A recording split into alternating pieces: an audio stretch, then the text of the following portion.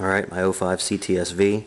As you can see, clear fog light, LED in the fog lamp, turn signal, LED side marker, and an LED in the front of my headlamp.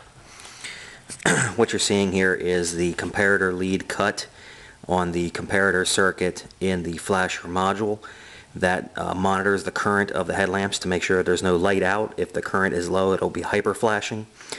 You cut that part of the circuit, you no longer have the current monitoring for all your headlamps because the LEDs draw less current.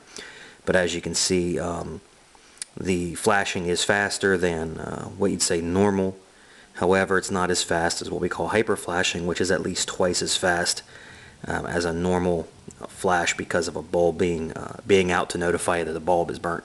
You won't have that function, so I suggest you check it once a month or something to make sure you have all your bulbs they're lighting so you don't get pulled over by accident. But you can see it's not so bad. You have any other questions about any of the other LEDs? I've done them all.